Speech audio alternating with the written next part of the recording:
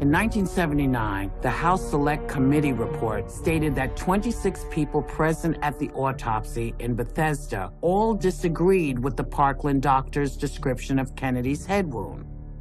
When you went through the declassified affidavits that the House Select Committee prepared, what did you find about the alleged differences between the Parkland and Bethesda witnesses on this issue? Not only were we allowed to see their statements, but we were allowed to see the sketches where they had drawn the big hole on the back of the head. And this was totally opposite of what the House Select Committee had told us.